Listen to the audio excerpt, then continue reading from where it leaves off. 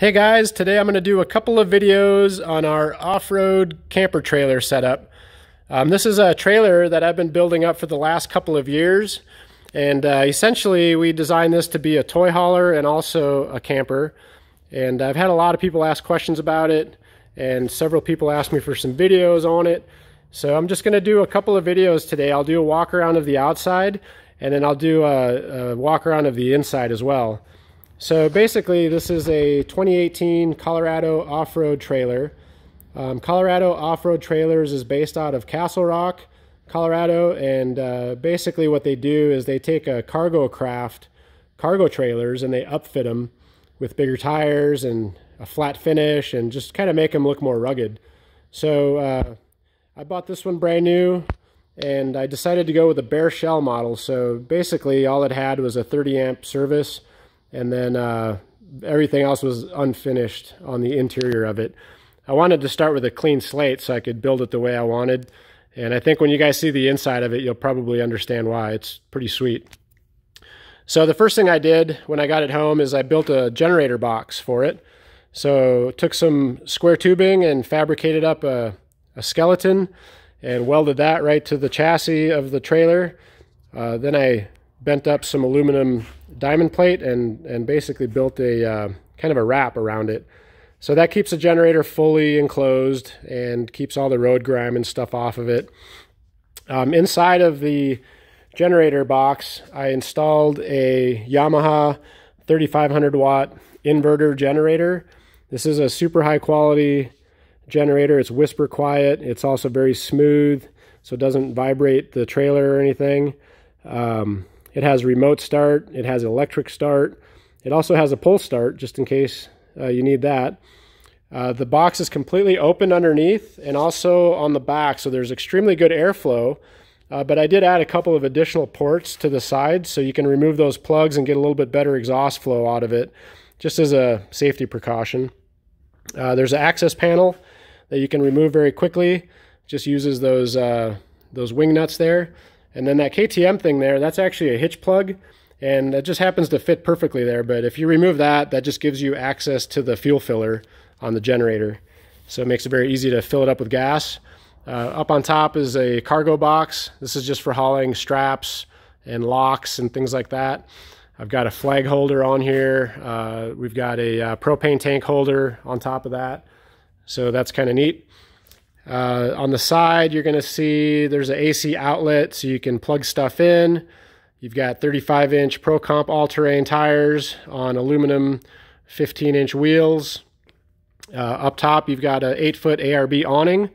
And of course, we did opt to get the add-on room, so you can add a completely separate room to the side of the trailer and have a fully sealed tent, or just a big mosquito room, or just a place to put your gear if you want to. It's got a waterproof floor and everything, so that's kind of nice. The back of the add-on tent that goes onto the awning also has a zipper, so you can zip down the back wall, and then you have access through the trailer through the window, which is really neat. Up on top is a fully welded aluminum roof rack. This thing is super strong. You can walk on it. Very, very nice. You can probably put some ski racks up there if you wanted to haul your skis up there. There's a ladder on the other side so you can access the roof. And then on the very top, I don't know if you can see it, but there's a Coleman Mach 8 low profile air conditioning unit. That's a 13,500 BTU AC unit, and that also has the heat pump feature, which the heat pump feature is kind of unique because it allows you to take the air conditioning system and reverse it so that it'll generate heat, which is super cool. So we've actually camped in Arizona and Las Vegas with this trailer, 113 degree heat, and stayed plenty cool inside. And also have had it up at high altitude, Leadville, Colorado, our place, which is at 11,000 feet. Been pretty much everywhere with it, and also stayed warm in the colder climates. So the air conditioning and heating system in this thing is fantastic. And the walls are fully insulated, so it really holds temperature inside really well. On the back of the trailer, we added a couple of jacks to the ramp door, and that just allows us to level the ramp and use it as a deck. So if we're hanging out outside, or you just want to have additional floor space inside, you have a full deck that you can use out back. If you do leave the jacks retracted, then it just goes all the way down to the ground and acts as a ramp door, so you can roll in your dirt bikes or ATV or whatever you're hauling. And then there's also some stabilizer jacks on the bottom of it. You can see those kind of sticking down a little bit from the bottom corners.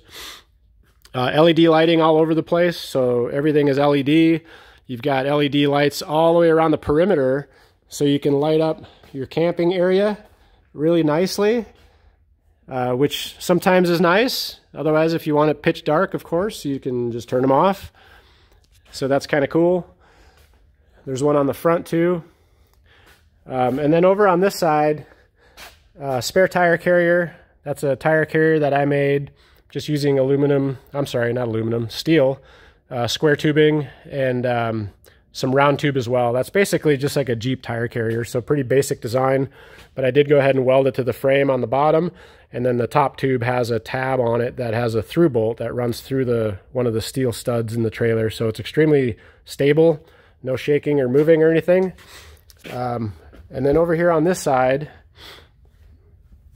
there's a couple of inlets. So this is for freshwater fill, and then also for city water. So if you're camping somewhere and they've got water, you can just plug your water in, and that'll bypass the water pump and the water system in the trailer and just use the water from the outside source.